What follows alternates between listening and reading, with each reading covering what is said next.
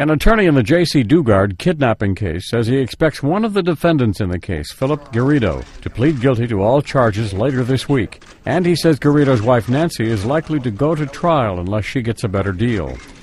The couple is accused of kidnapping Dugard in 1991 when she was only 11 and then holding her in their backyard for 18 years until their arrest 2 years ago.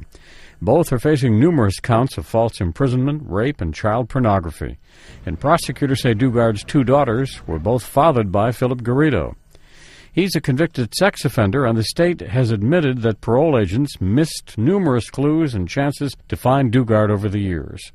She's received a multi-million-dollar settlement from the state. Attorneys in the case have said they want to avoid trial so Dugard doesn't have to testify. But that now seems unlikely. Through a spokesman, Dugard has said she would be willing to testify if the case were to go to trial. Brian Thomas, The Associated Press.